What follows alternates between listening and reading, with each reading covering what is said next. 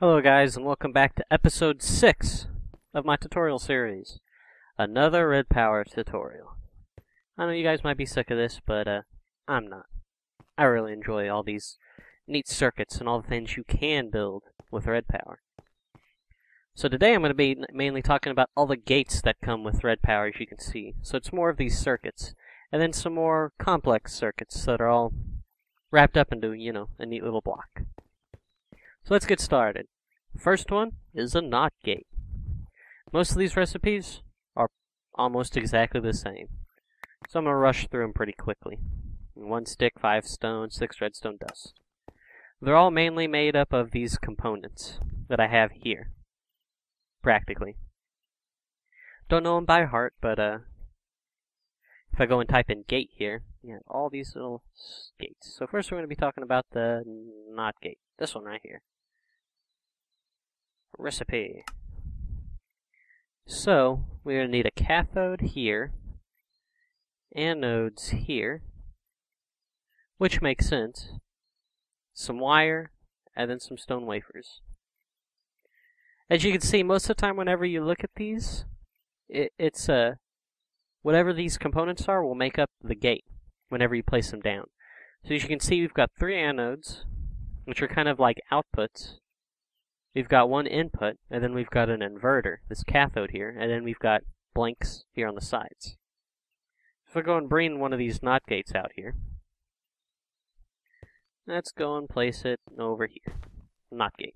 As you can see, we've got an inverter, and then we've got outputs right there, which makes sense. So we've got an input, and then we've got 3 outputs, which are always the opposite of the input, whether it be low or high.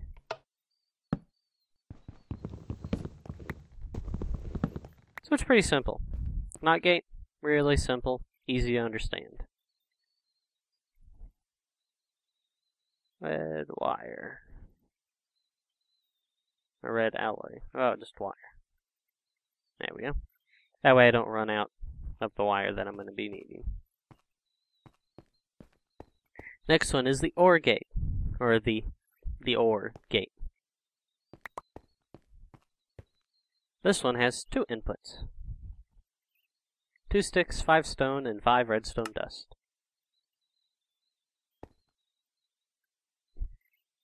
So let's go and see OR gate.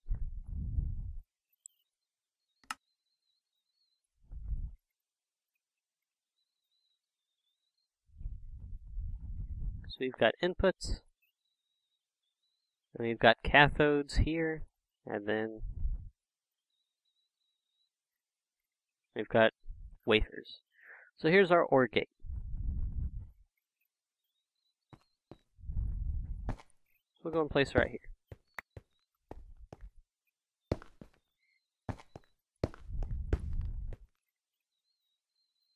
So I think we've got 3 inputs here. Actually, I should have moved it. Let me move it one more over.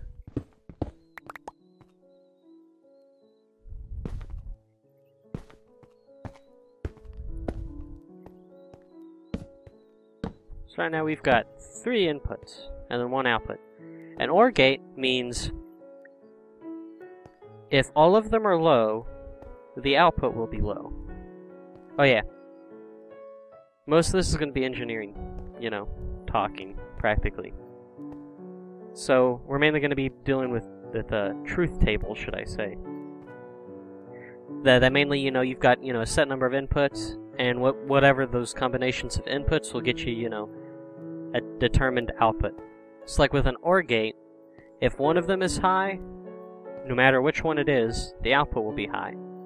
But if all of them are off, like they are now, then the output will be off. So if I turn on one of these, it'll turn on the input. It'll turn on the output. Doesn't matter which one. Even if 2 of them are on. 3 of them. It's an OR gate. An OR gate is, if one of them is on, then the output is on. Then we've got a NOR gate.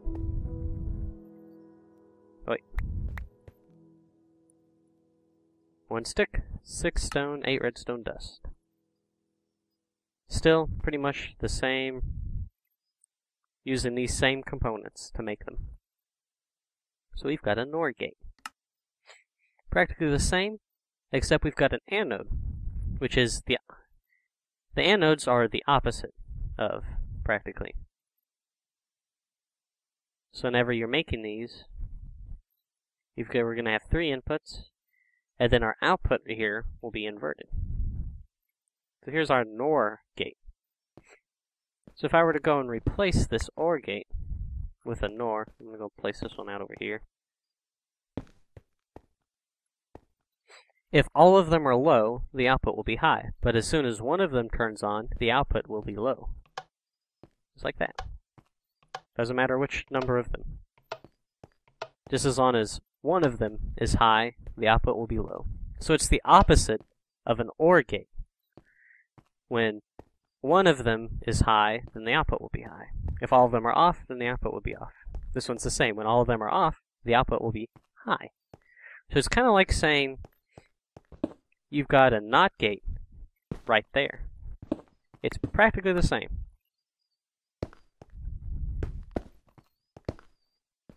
This right here, this NOR gate, is the same as this right here. So as soon as I turn on this one, the output will be off. Bam.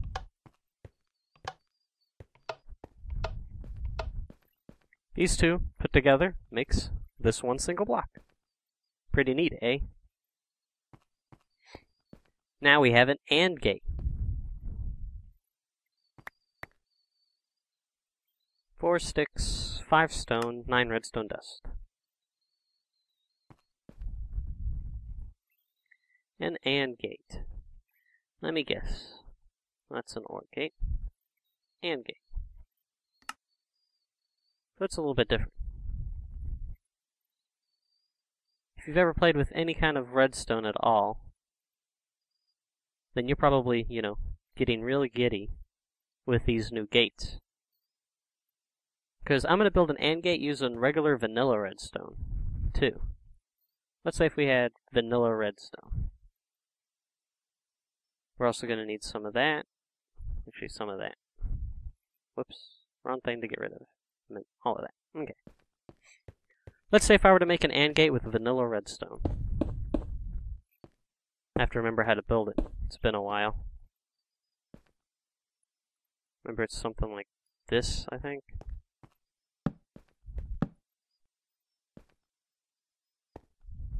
Or something like that.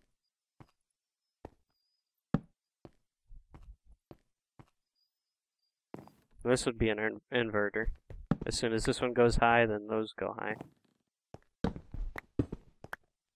Well, I don't remember how to build a I don't remember how to build a vanilla redstone because it's been so long. But as you can see, to make like an inverter, it would be, a lot of stuff. Oh, I think I did build it. I just had the outputs backwards. Remember it being something like this. Yeah. These right here would be your inputs. And then this one would be your output. So this would be like an AND gate. Whenever this one is high, and this one, no.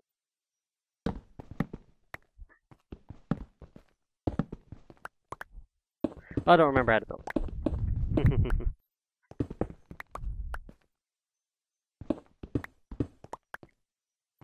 But it requires a lot of blocks and a lot of space just to make one AND gate. And all of these are condensed into like one single block. Like that. And the great thing about, all these circuitries is that you can put them on the ceiling, the walls, anything you want.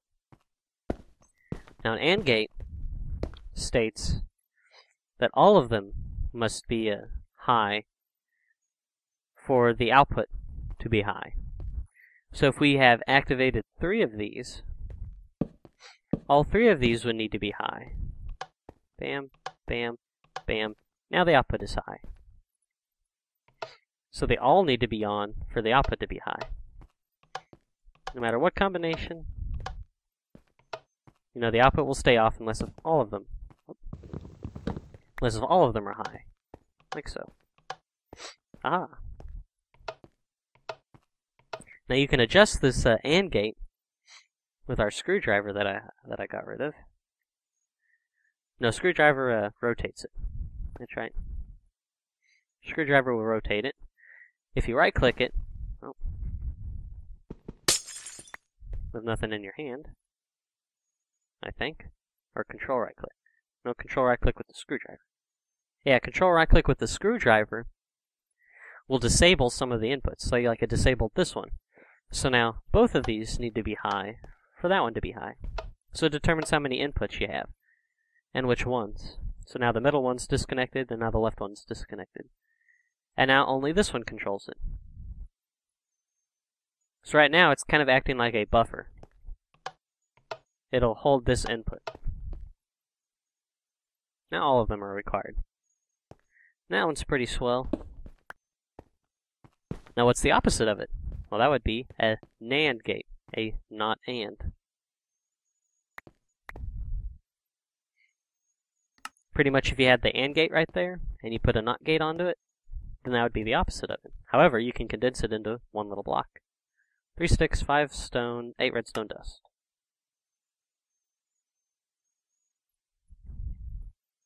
Let's look at it. The NAND gate. That's a XOR gate. Let's see, NAND gate. There we go. So it's pretty much the same, except you replace this one with this one. Now you've got a NAND gate. Sweet. Now, this one's the opposite. All of them have to be high for the output to be off. Just like that. So no matter which ones are off, so if all of these are off, or a couple of them are on, the output will always stay high. However, once all of them get turned on, the output will be low. And then like with the screwdriver, you can control right click, or shift right click, you can disable the inputs. How many inputs that you want. So right now this one's a 3 input. You can set it to 2 input or a 1 input. And then that are NAND gates. So we've discussed NOT gates, OR gates, and AND gates. There's also things called exclusive OR gates or XOR gates. These are pretty neat too. Exclusive OR. 3 sticks, 5 stone, and 10 redstone dust.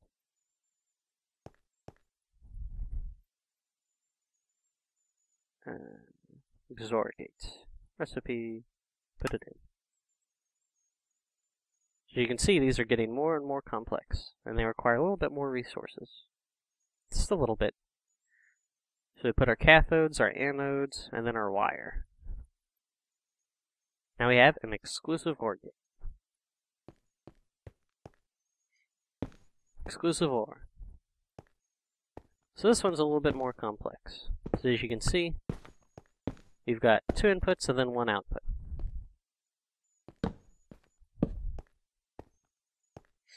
So an exclusive OR states that if both of them are low, or if both of them are high, the output will be low.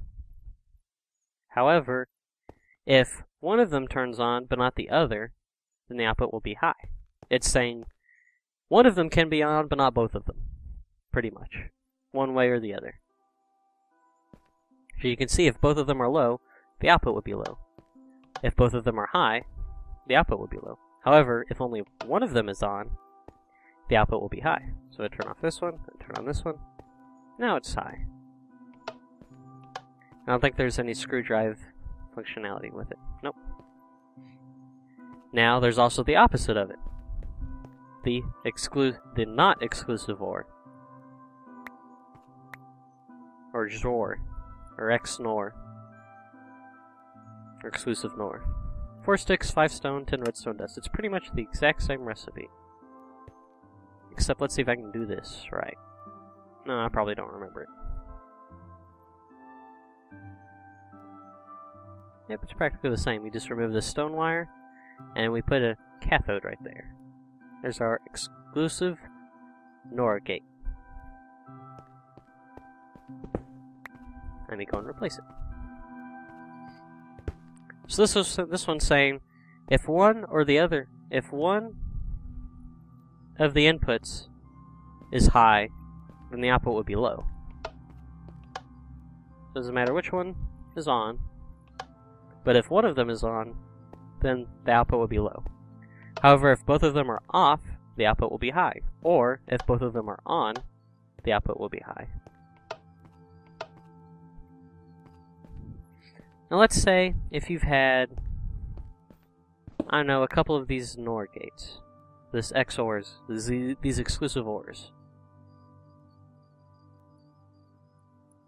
I don't know, let's say 6. Let's say you have 2 of them. Let's see if I can wire this up right. So these are the outputs.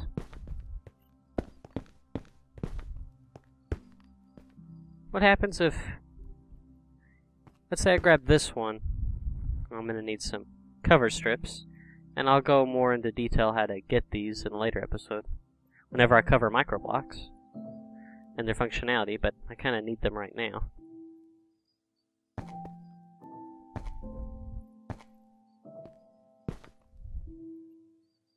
I should have had this one out anyway.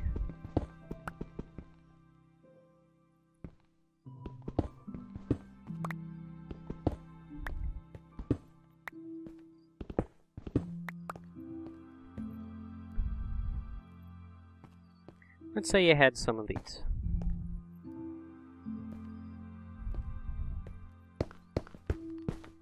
All you guys in engineering might know what I'm building here. Let's say we grab this output and have it be one of our inputs over here.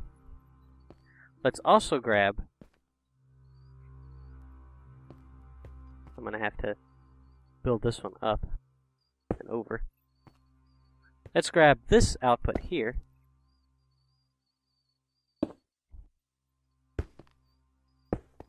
and bring it over here.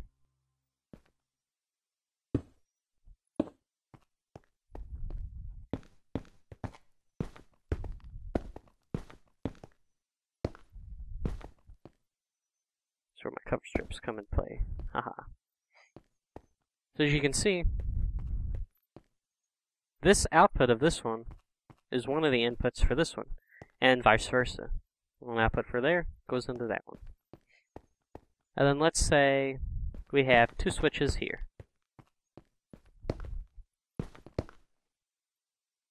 This right here is an RS NOR latch. Let's go and put a bunch of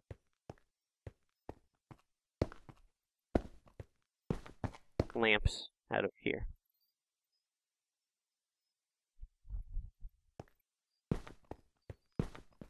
Or the basis of a RS NOR latch. As soon as I turn this one on, it'll remember its output. Well, Minecraft does some really weird things, but it should remember its input, like this. As you can see, I turned this on once, and it made the output high. So right now it's remembering that its input is high. So right now it's been set. Now I can reset it. I've reset it. And then I can also set it again. I've set it. Reset. And if both of these are high, there'll be no change. Right now it's going back and forth. But as you can see, there's no change. I think both of them are high as a non-permitted state. There we go. All of this can actually be condensed into one single block, called an RS latch.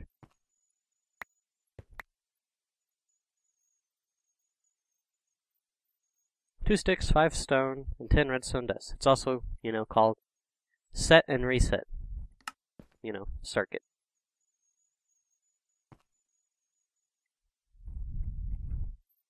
Latch. RS latch. Let's look at the recipe.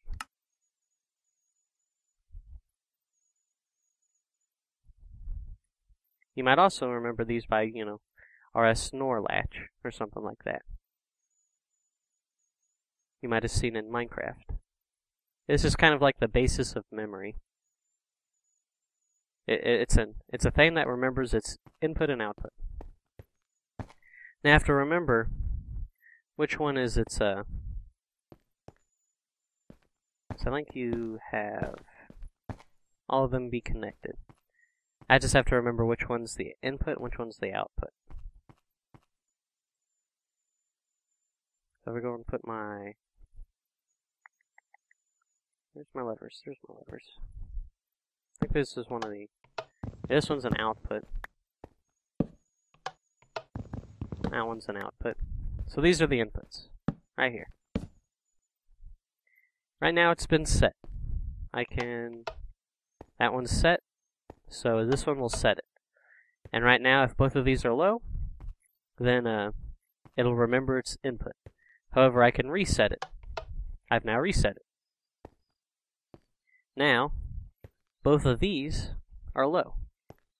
No matter if these are high or low. I can switch this one. Nothing happens. Now, I can switch it to this one, and then I can set it. Oh, no. This one's a little bit more confusing block. So it pretty much switches in between these two. Okay. So this one's... Okay. So this one will set it, or reset it, and then we'll set it. If both of these are high, then weird stuff will happen, but it doesn't really matter.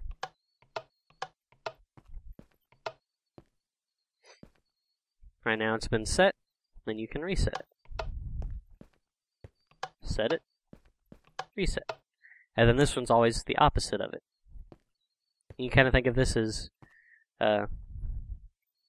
reset, this one's will be set, and then this one's your output, and then this one's not your output. It's the opposite of it. Really cool circuit. And then you can go and do something even better than that, called a transparent latch. Or known as a D flip-flop for circuits. 5 sticks, 6 stone, 11 redstone dust. Transparent latch.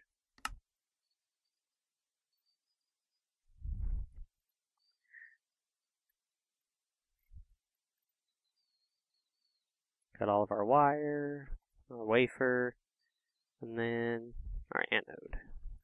Transparent latch. Now this one might require a clock input, but I'm not sure if it needs it or not. So this one's a little bit more complicated. With this one, we've got an enable and disable. So it could enable the circuit and disable it. And then we've also got what is it? A D input, which is our data, which is either high or low.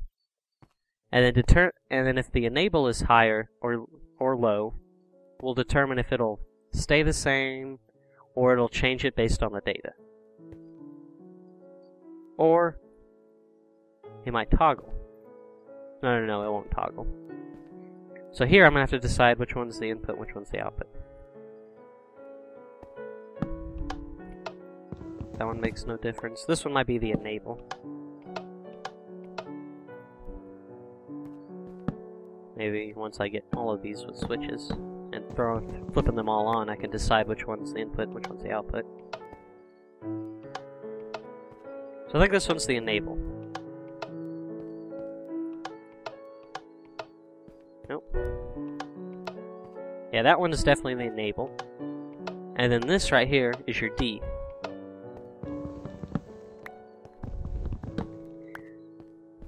So whenever this one's on, it'll let whatever D is be the output. So it'll be these two will be the output. And then, if I disable it, no matter what D changes, it'll remember whatever it was once last. Like so.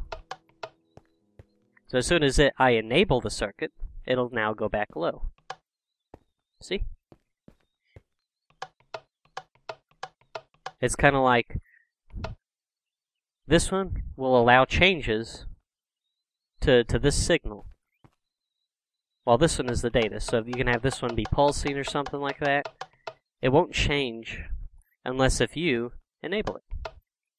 And once it's enabled, this one will control the output, like so. Disable, and it'll remember what it was once last, until it enables again. Usually, this is usually run on a timer, and whenever it pulses on, then it'll remember its input. So, like, let's say if I had a timer here. Let me disable it first.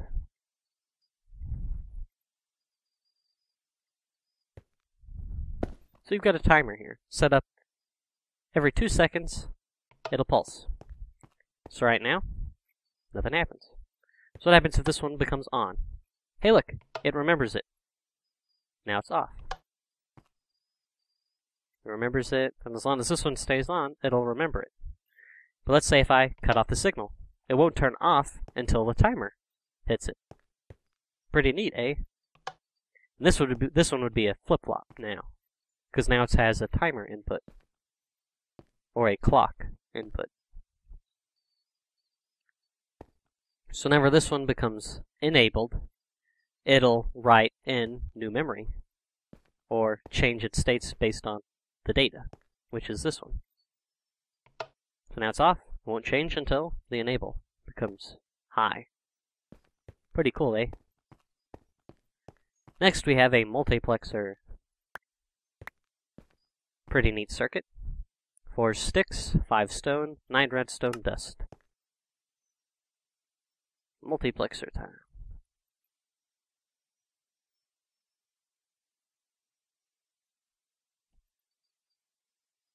Multiplexer. Maybe I should actually be inside the thing. Okay, so we need a bunch of cathodes, a whole bunch of anodes, 1 wire, and then one wafer. So now we have a multiplexer.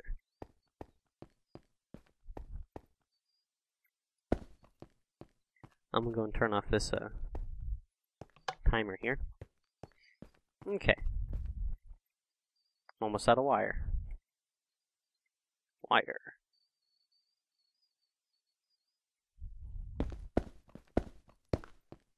And I have to remember the inputs and then the outputs.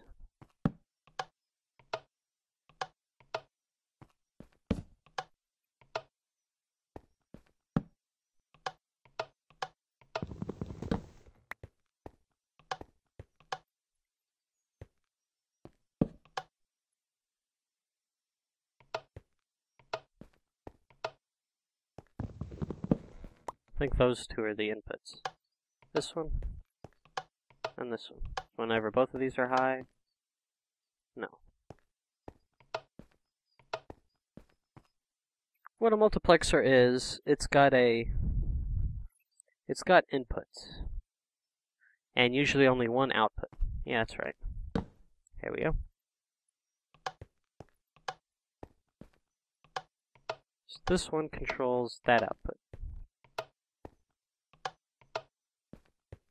Alright, now you've got, your things right here. I can rotate it. Here we go.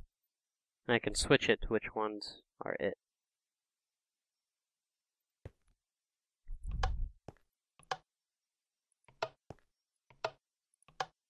I can switch it to this one, and then that one controls it.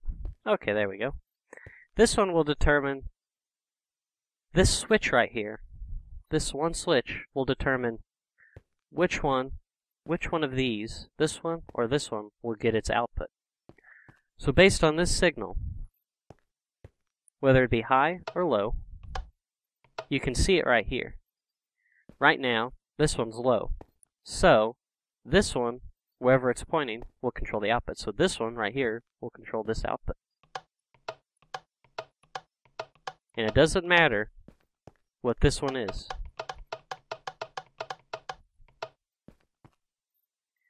But as soon as this one turns high, this one controls the output. No matter what this one is. So this one controls the output. Now these could be pretty cool. I mean, you could have a single door. Let's say an iron door. Iron door, where be you? There you are.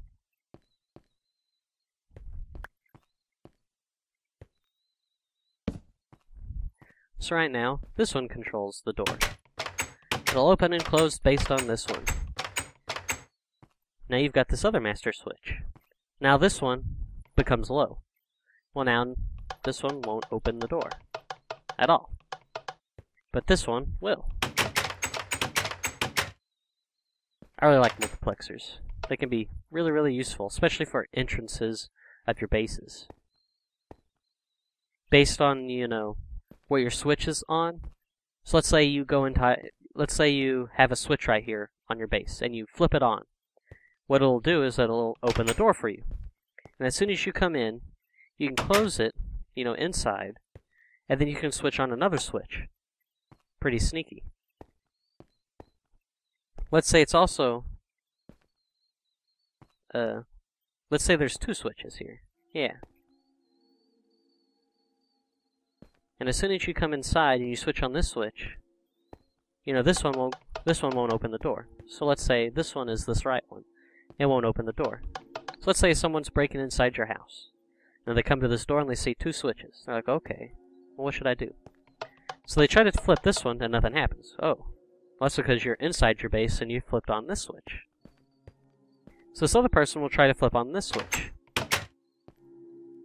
But this one switch will activate, you know, some kind of lava pit or something. And it'll cause them to, you know, die, practically. So you can use a multiplexer for that. Pretty neat, eh? Next we have a counter. Counters are pretty neat.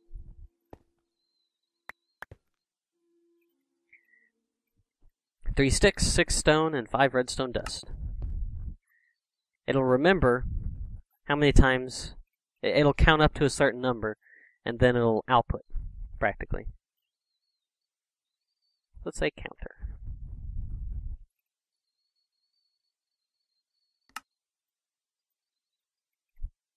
So this one's one of the very first ones that actually uses the pointer. You got our cathodes, our wire, and then a bunch of blinks right here. Oh, now we got ourselves a counter. Look at all these redstone gates. Pretty neat, eh? So we've got 4 inputs, practically.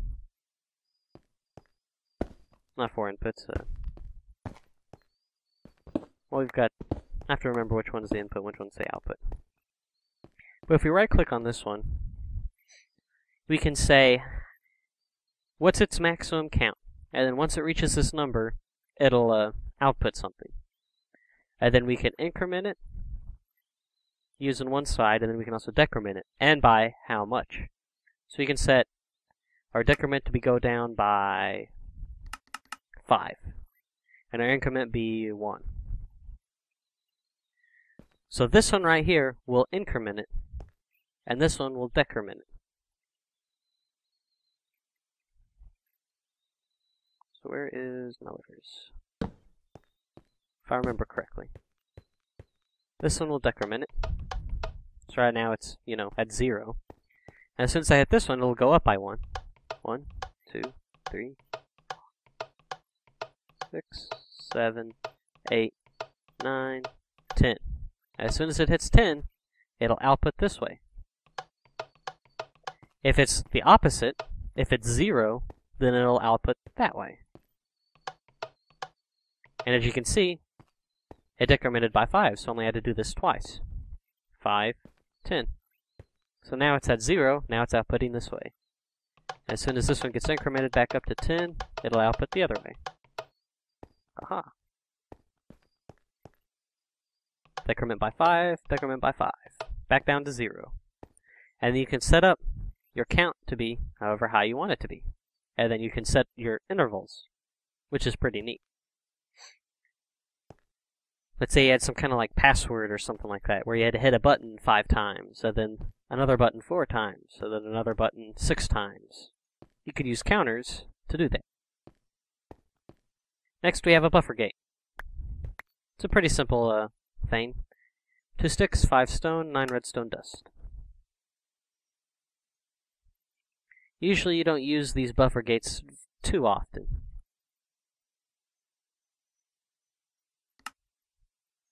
What it'll do is it'll keep a input, practically. It's a buffer, practically. So it's called a buffer gate. So the recipe is like this. We get ourselves a buffer gate.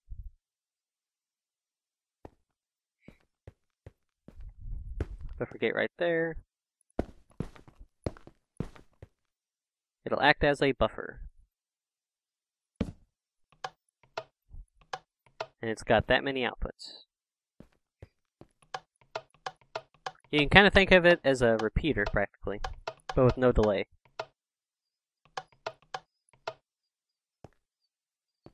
And then, you know, this one won't make a difference. Usually if you're carrying, you know, a redstone signal, like long distances, because there is a limit to how many this wire can hold. So this one can go up to like, I don't know, like 200 or so blocks, or even more, probably even farther than that. What you could do is have this buffer gate here that'll refresh a signal, kind of like what a redstone torch does to vanilla redstone.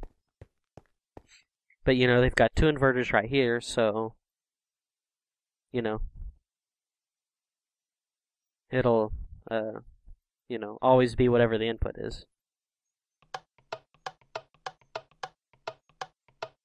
Pretty neat, eh? Because right now it's not, and then it gets inverted, then it gets inverted again, so now it's now back to not. Which is pretty neat. It'll just hold an input. Probably not a whole lot of use for this one. Except for carrying, you know, redstone wire, you know, long distances. But there's always an alternative to that. No, namely wireless redstone. But we'll get into that into a more advanced circuitry, you know, tutorial. I hope this tutorial teaches you, you know, the basics of all these gates and other like more complex circuitry like these latches and the multiplexer. All these things are very, very useful, especially for you know, in real world circuits and even in Minecraft. So I hope you found this tutorial enjoyable, and you know, hopefully you'll learn what all these, you know, gates do in Minecraft. And then maybe now you can go and design yourself your dream entrance or some kind of system that'll, you know, count for you or something like that in Minecraft. So I'm Lunchbox, and I'm signing off. Adios, and good night.